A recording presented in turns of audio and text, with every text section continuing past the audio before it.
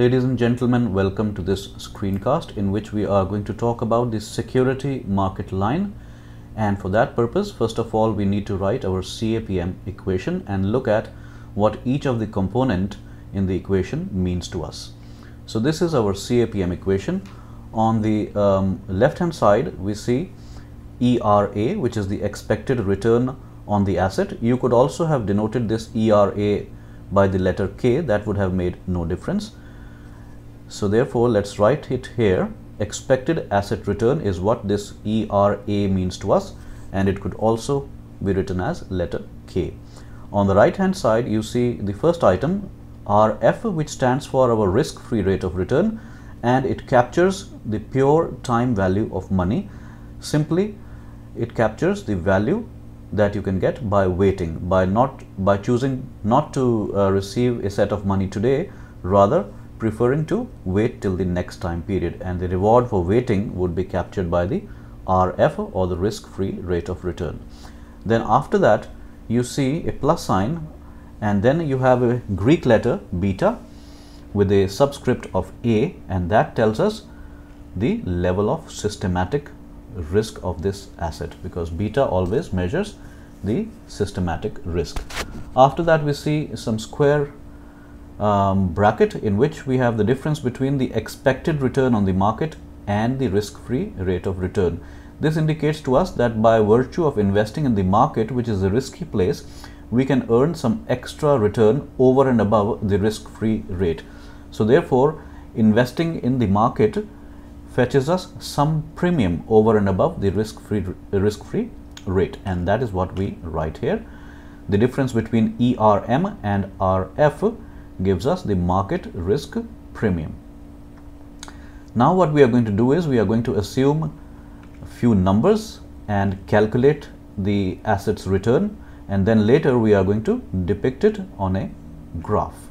So this is our data here, in which we are talking about a share of stock issued by Federal Express, which has a beta of 1.25. The rate of return fetched by the US Treasury bills is equal to 5%, and that is going to serve us as a proxy for risk-free rate. And then we have been given the expected return on Standard & Poor's 500, which is 15%. Standard & Poor's 500, my friends, is a market index, and therefore this serves to us as a proxy for market return. Now let us compute the expected return on this stock of Federal Express. So in our Capm equation, we plug in our values.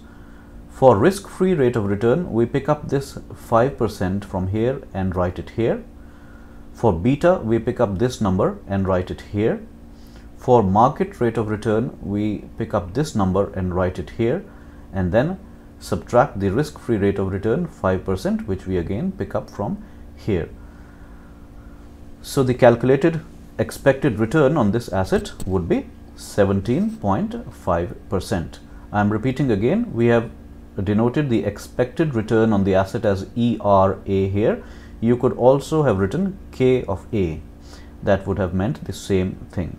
Now let us denote these results on a graph paper. On the x-axis, my friends, we are denoting the beta, or the level of systematic risk. On the y-axis, we are measuring the expected return, which is denoted here in this graph by the letter K, but it means to us the same thing like in the previous slide here. This ERA here is the same thing as the KI here. So now let us build in our data components. The first thing that we write on the y-axis is the risk-free rate of return, 5%. And the second thing that we write is the return in the marketplace, 15%. Now on the x-axis, first of all, we write the market beta, which we know by default is equal to 1. And what we do is we locate 2 points on this graph space. I'm going to indicate those 2 points to you now.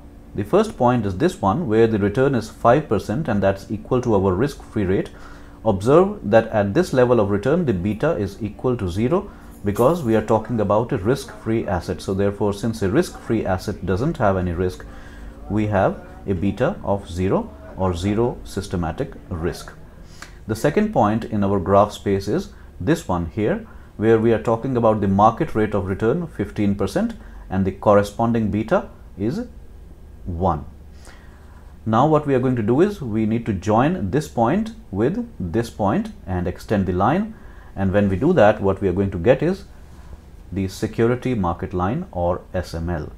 Now let us build in the remaining details from our question, and let's first of all talk about this region highlighted by this bracket.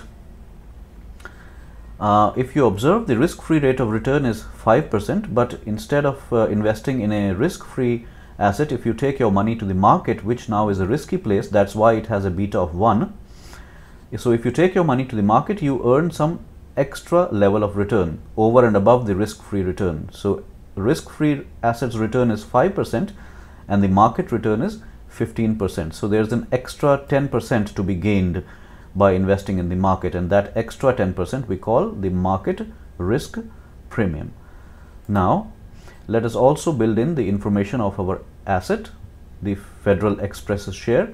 The calculated expected return was 17.5% on that asset. We did that calculation a little while ago, and we were also supplied with an estimate of beta of this asset, which was equal to 1.25. So what you observe is the beta of this Federal Express share is higher as compared to the market, thereby indicating that this asset is probably more risky as compared to the market. That's why it has a higher beta. So when the risk is more, the return should also be more, and that is what you observe.